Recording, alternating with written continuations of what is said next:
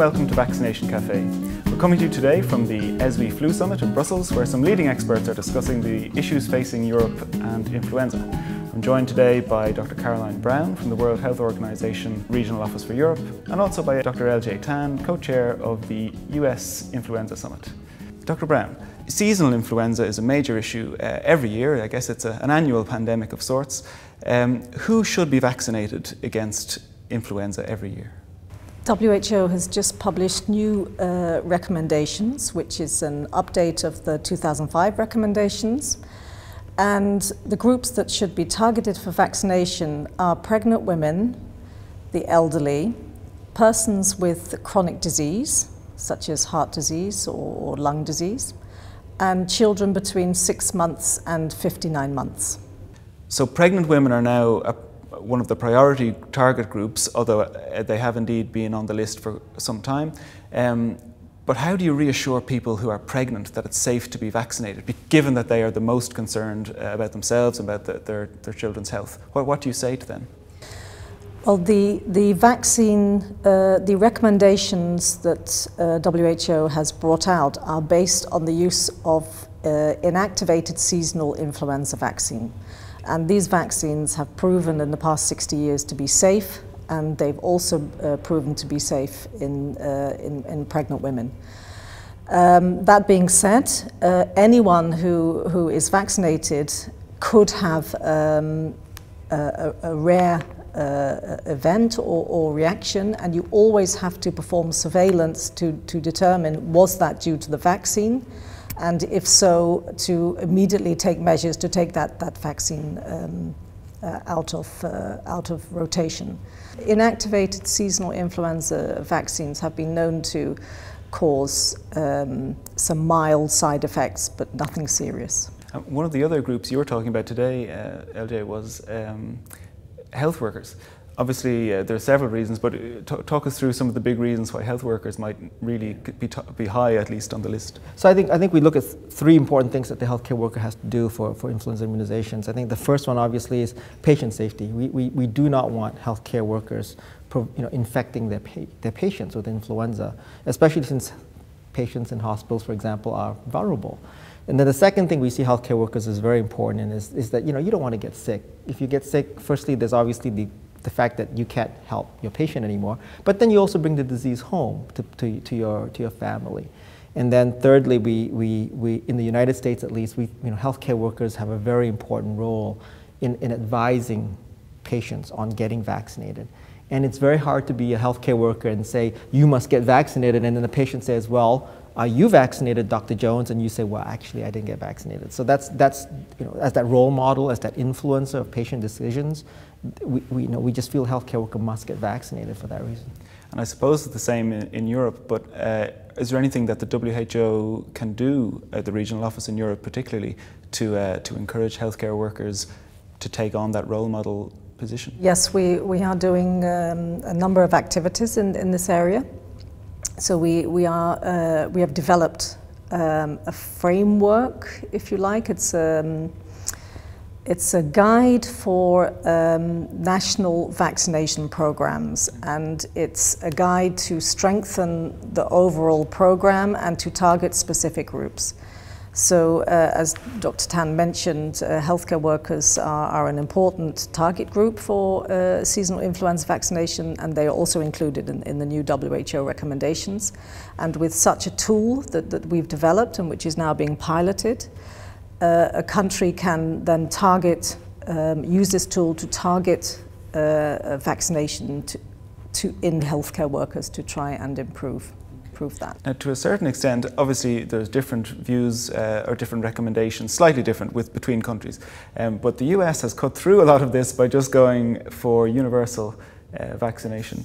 Tell us a bit about why the US has taken this approach and what the impact has been. I think the evolution of the influenza vaccination policy in the United States kind of is, it followed the way the European Union is kind of going with some of their incremental risk-based recommendations. So back before 2000, we had the pregnant women, we had healthcare workers, we added children later on, and I think what happened was, and off the top of my head, I think by the time we reached 2009, we had about 18 risk categories for influenza immunizations, or what we call targeted populations, because not all of them were high-risk patients. Some of them were, for example, what we call the direct contacts. So in the United States, we vaccinated people who were directly in contact with folks that would be at high risk. And I think by the time we reached that, what we heard from a lot of our healthcare providers who vaccinated was that this is just too complicated. There were just too many people being recommended. And when we step back and look at the pragmatic aspect of programmatic implementation, it became very clear to us that, at that point in time, with 18 different types of recommendations, we were already covering 85% of the United States population. And so, and the recognition is that the other 15%, which were the healthy 18 to 49-year-olds, well, absolutely, while they did not have the severe complications from flu, they still got flu and they still got sick. And so why don't we want to protect them as well? And so it became a simple pragmatic step to just go to a universal recommendation, which essentially is that in the United States, if you're 6 months of age or older, you are recommended for influenza vaccination. Or as you put it today, if he has a pulse, vaccinate him. But are there any downsides? What were the arguments put by people who didn't want to go down that road? So this is a recommendation, it's not a mandate, so that's important to keep in mind. So it's a recommendation, we're not forcing people. But there are other things, they're the same arguments you hear against the mandatory healthcare worker. For example, well, the vaccine isn't always effective every year when it doesn't match. So isn't that too strong of a recommendation since we don't have a perfect vaccine? And then the response to that obviously is don't let the perfect be the enemy of the good, because there's actually going to be I was telling Dr. Brown this earlier on, there's going to be a publication coming out in the next couple of months from from the CDC at the United States that essentially show that even when there isn't a perfect match of vaccine, the use of influenza vaccine in the high-risk groups especially is cost savings, and in all groups is cost effective. So no matter how you look at it, vaccine is better in the arm than on a shelf. And so I think that supports the universal recommendation. So Dr. Brown, how do you feel about that? I mean, we obviously don't have it in Europe, but could we eventually? Countries can certainly decide to make those recommendations. I think the publication that Dr. Tan just mentioned, this kind of data are going to be really, really important. And the other data, other information that's going to be extremely important is to show that increasing the coverage is reducing the burden of disease, so reducing the number of people getting severely ill and reducing the number of deaths. This is the kind of critical information that could encourage countries to adopt such a policy.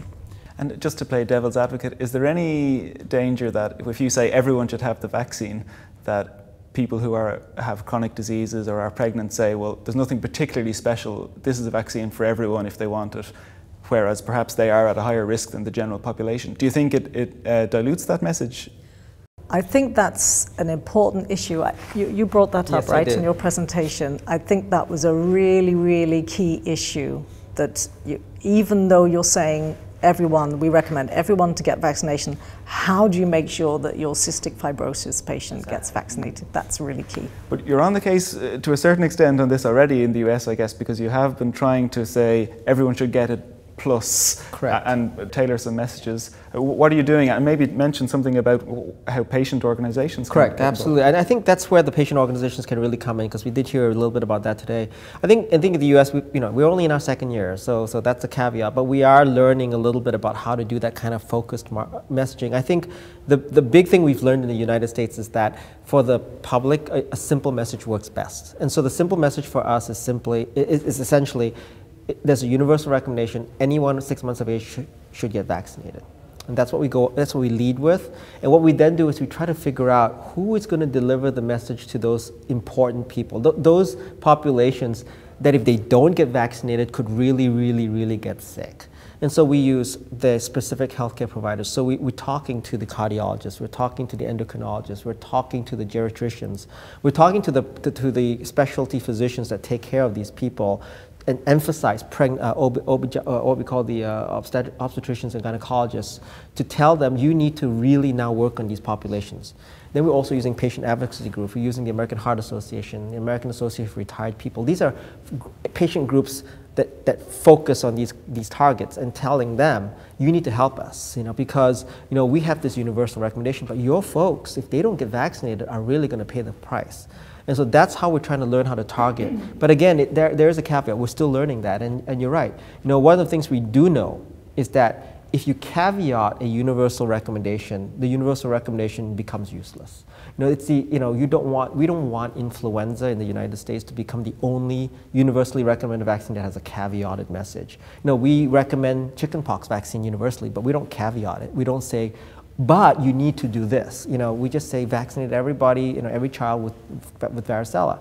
We don't say you need to target those, you know, we just don't. And so we don't want flu to become that either. Well, on that note, thank you both very much for joining me. It was great to have you. Thank you for watching. Please do check out the other videos on the Vaccines Today YouTube channel. Follow us on Twitter, Vaccines Today if you can. And of course, keep checking in on vaccinestoday.eu. Until next time, thank you very much for joining us.